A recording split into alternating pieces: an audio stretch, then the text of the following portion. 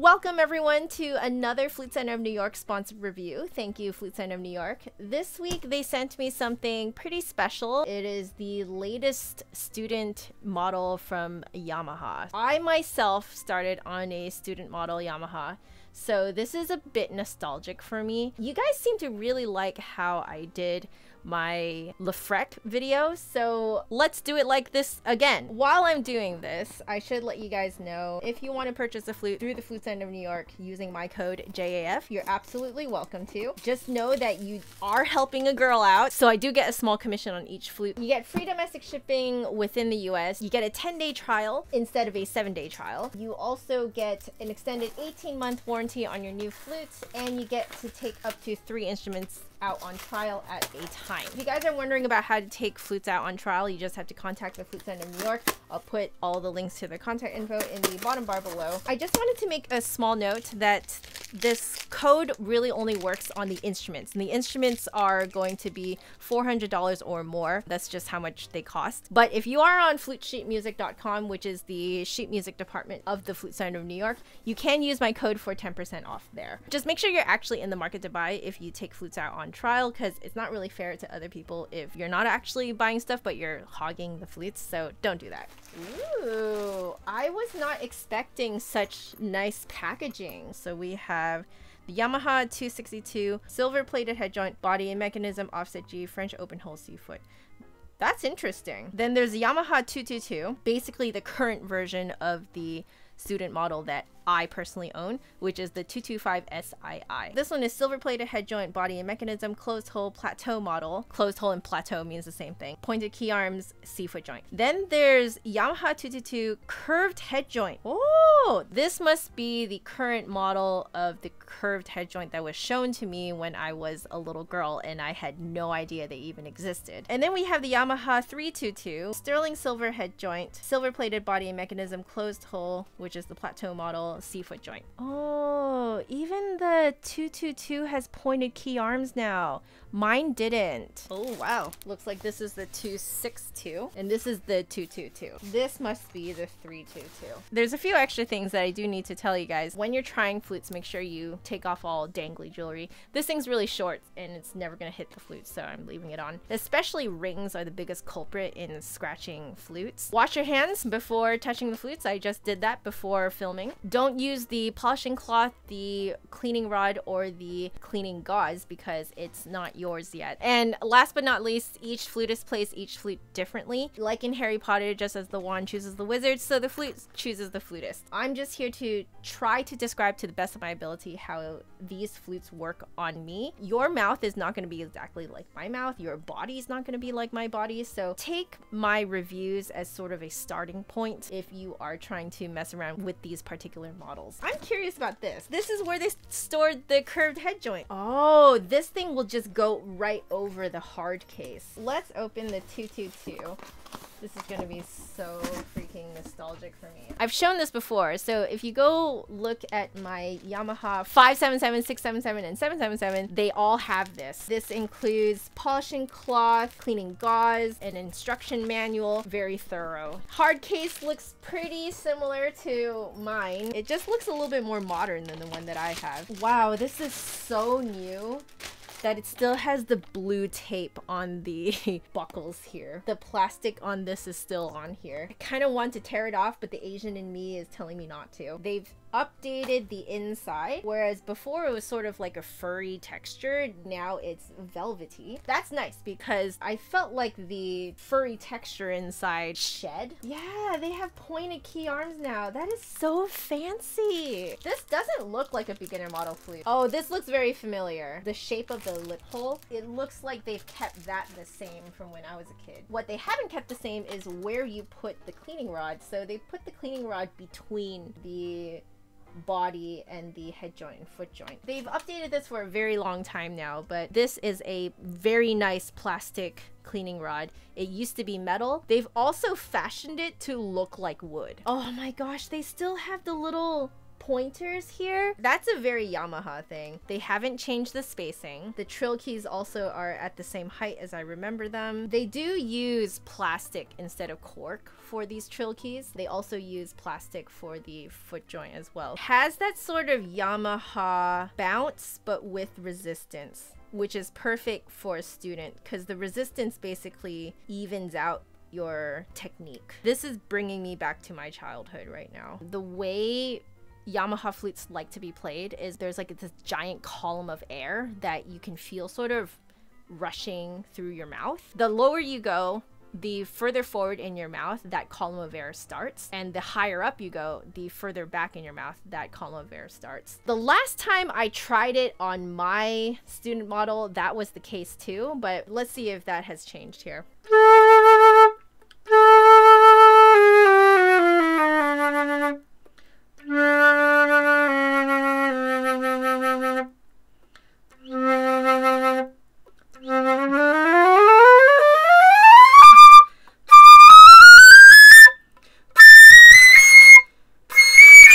Wow, that came out really easily. Holy. That last note was a D7. I am noticing that I need to kind of go pretty full bullfrog mode. So I have to make this front part of my mouth super, super open for the sound to resonate more.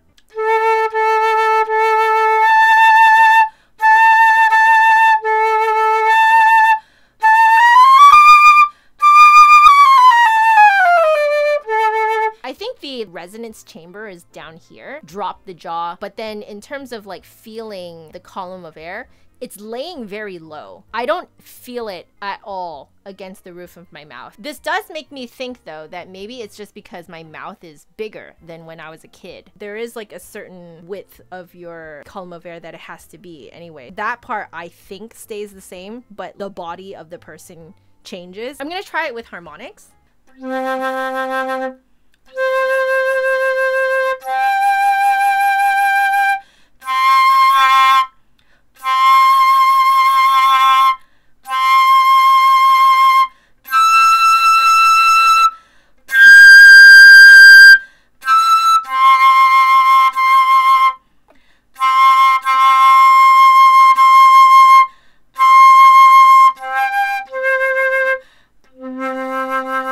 The column of air, I feel like, is down here. Lower notes, you'll feel the column of air starting here. Higher notes, you'll feel it starting further and further back. I'm also feeling quite a bit of air pressure going right around here. This area here has to remain very, very open. I can't actually feel much going on right around here. Let's try out dynamics.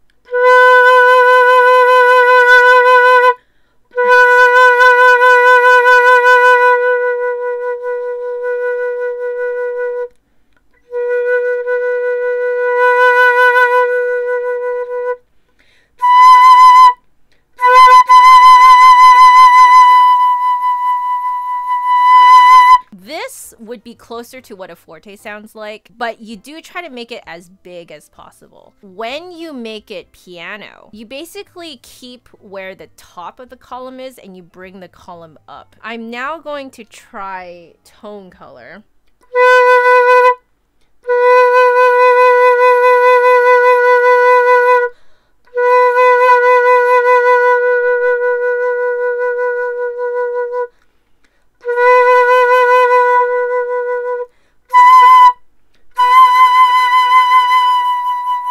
Oh, that's interesting. So you have your column of air down here, right? This area where I felt like I couldn't really feel much going on there, that's the part where I manipulate the shape. I try to make that area as like big and fat as possible, which is impossible to show here. So I'll show here from the front side. I'm envisioning a wide bubble on the top of my mouth. For a hollow tone, I am envisioning the whole thing getting squashed inwards. Think of it like that. All right, so now we have scales and articulation. Fiddling around with the mechanism.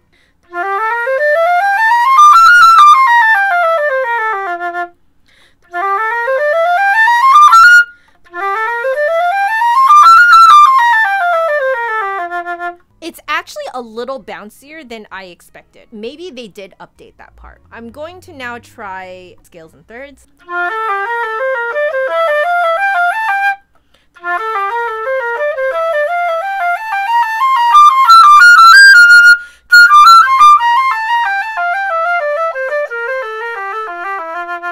definitely made it bouncier, but it has like this nice resistance to it. So if you like a heavier touch, you'll really like this. I'm gonna try out the trill keys and stuff.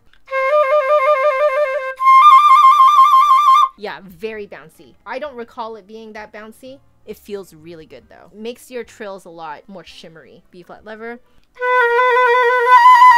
Ooh, there's a nice resistance to this too that I don't feel on many flutes. Last thing is articulation.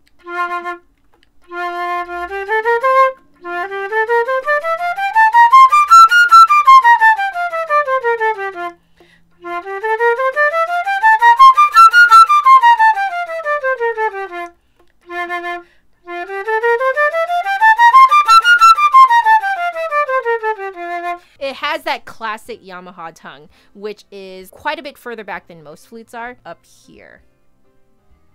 Most flutes you'll find tongue here or here. You can see how far back this is. It's funny, when you tongue out here on a Yamaha, it sounds kind of fluffy. I'll demonstrate it. Like, it sounds like you're doing a French tongue when you tongue that far up. If you tongue further back, you get that clean articulation. Let's try double tongue.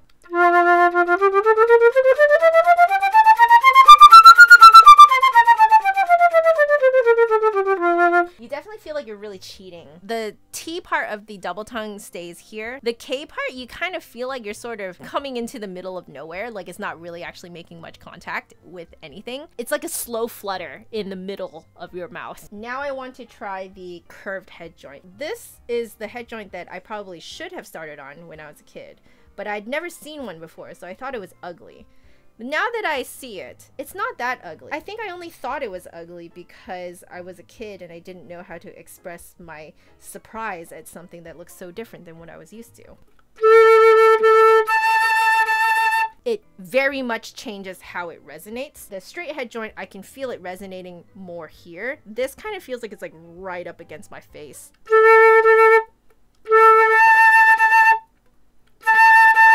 I feel like I'm playing like this. I could feel the vibrations that are happening here. That might be something interesting that a young kid would need to get used to when they switch to a straight head joint. Let's try some harmonics. Based on how it sounds in front of my face, my body is telling me to do something different to make it sound the way it sounds on a straight head joint.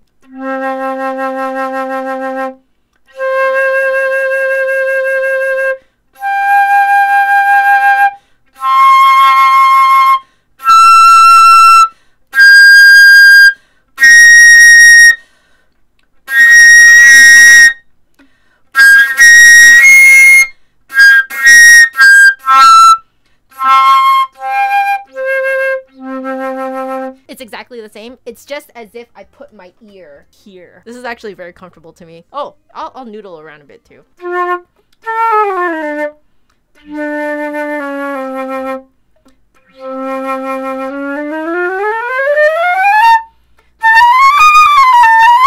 Everything is louder because you're like right up against it. I can hear more of the air rushing through the tube. The keys sound louder to me.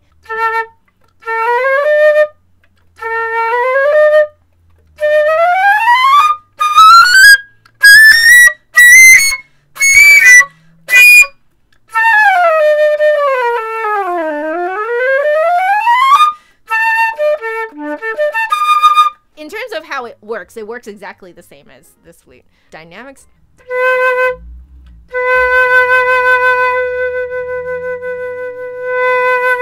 Yep, same.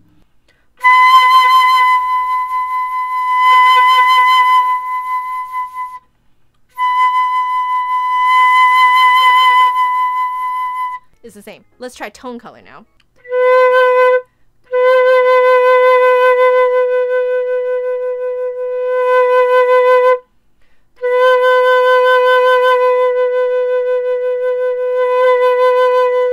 Because your ear is like right up against the flute, you can hear the tone color changes more. There's that hollow tone.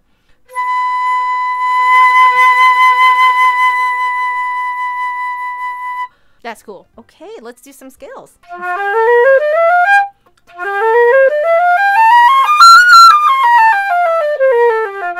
I will say that the balance is a little different because it's heavier here, but your face is closer here. So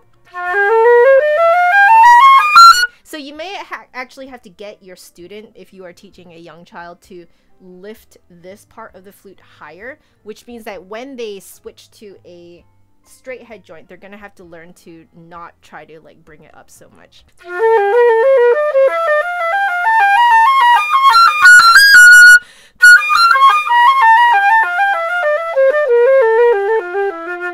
Having to constantly lift this up is a little bit strange to me, but you know, I can see if you just get used to it, it should be fine. Let's do a bit of articulation. Articulation is going to be the same.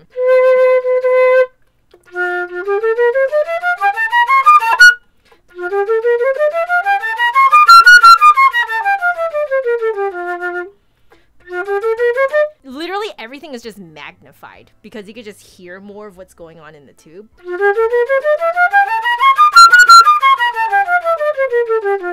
This reminds me of something interesting. I did have a student who played on a curved head joint, and one of the issues that I noticed about her was that her articulation was very soft. I wonder if it's because she simply could hear more of what was going on in the tube than I could.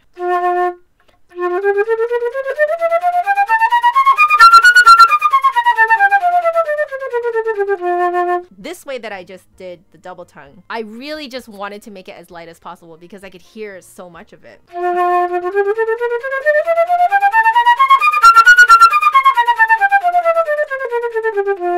That one was better, but I could hear more of it. It was cleaner, but it was just louder. That had never occurred to me before. But in terms of this head joint is great. Now we should try out the 262. Same package of like instruction manual, polishing cloth, cleaning gauze, etc. Interesting. So it looks like the plugs, you can't actually push them through. These plugs, you actually have to peel them out. Oh, wait a second. Yo, they're numbered. 3, 4, and then it says 2, 3, 4. The finger numbers that they give are actually piano finger numbers. 1, 2, 3, 4, 5. On the flute, it's thumb 1, 2, 3, 4. Clever. Because they have that little lid, it does actually raise the height of the keys a little bit.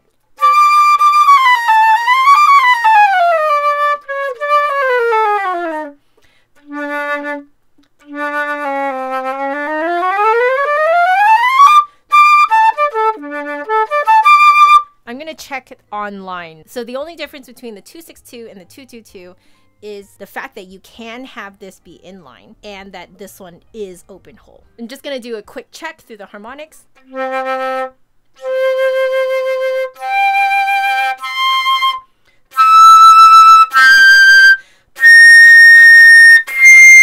Yeah, same thing. You gotta have that bullfrog effect, and it uses that column of air in exactly the same way. Let's try tone color.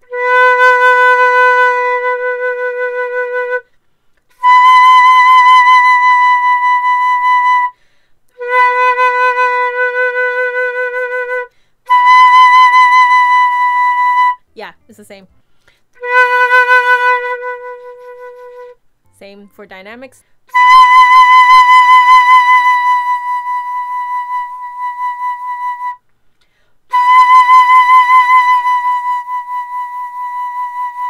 I have a feeling that controlling the piano on this flute would be easier with a smaller mouth because I can't necessarily feel exactly where that really narrow column of air is. A little bit of articulation.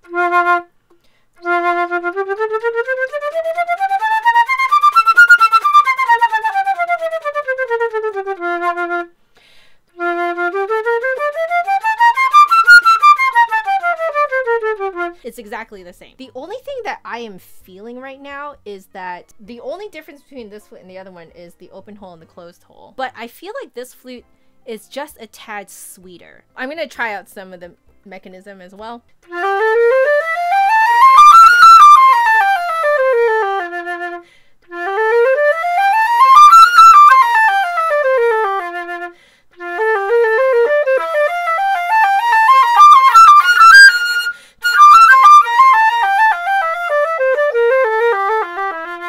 I'm sure you guys can hear it too. This one does sound sweeter than the 222.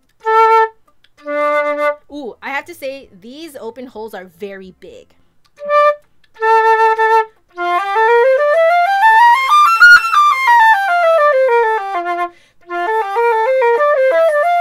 Yep, they're huge.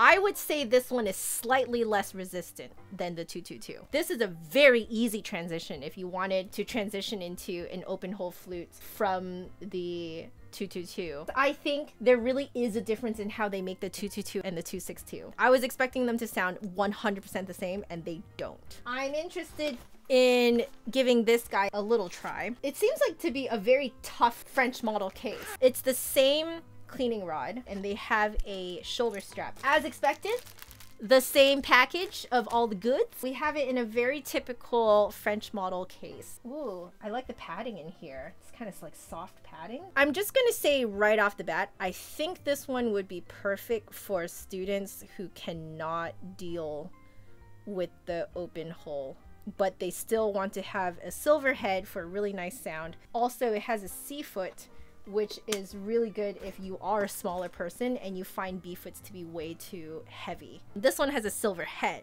closed hole C foot. A very interesting combination of specs. Normally you don't see that, but let's see how this one plays. There's more depth resonance to it than the 262 for sure.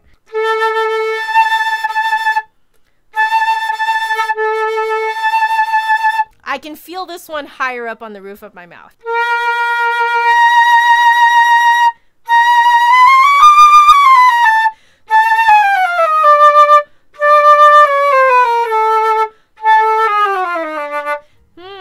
Making this whole review is making me think about the fact that you can literally grow out of a flute. It's hard for me to feel what I'm doing on a 222 and a 262 because it sits so low in the mouth. Someone with a smaller mouth would be able to feel it against the roof of their mouth. But for this, I can feel it riding higher. So it's a lot easier for me to control this flute than it is to control the other ones. Let's do a little bit of harmonics.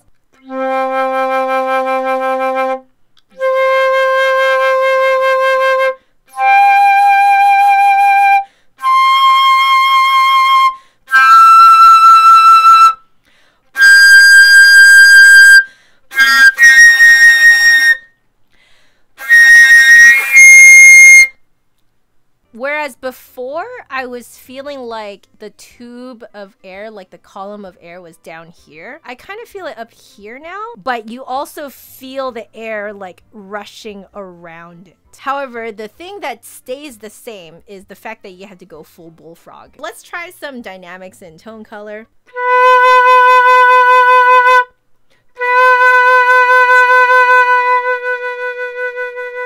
It's the same, it's just that the column of air is just riding higher in my mouth now. And it's so much easier for me to control because it's higher now. Now for tone color.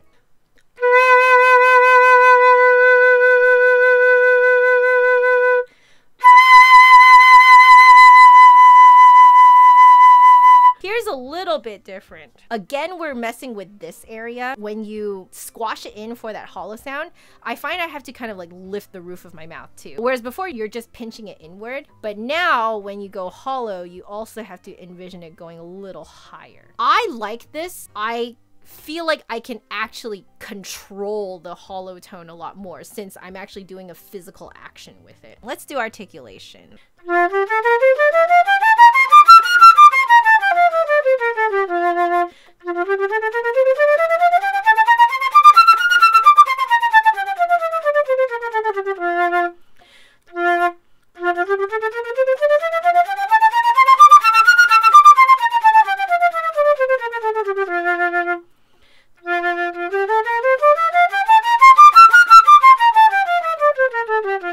Okay, so I had to do that a couple of times because it's just the tiniest little bit further forward in your mouth. Whereas before we're like around there, now we're like right there. In terms of how the double tongue feels, same thing. You really feel like it's a cheat. Like you don't feel like when you do the K sound that it's even hitting anywhere in the back of your mouth. The mechanism. So this feels exactly like the 222. It has that bouncy resistance, but it's not as bouncy as the 262. So this makes me wonder if maybe you can just get this adjusted.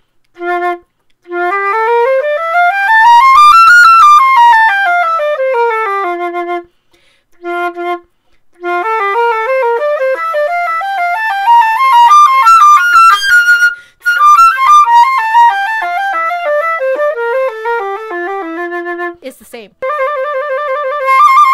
Yep.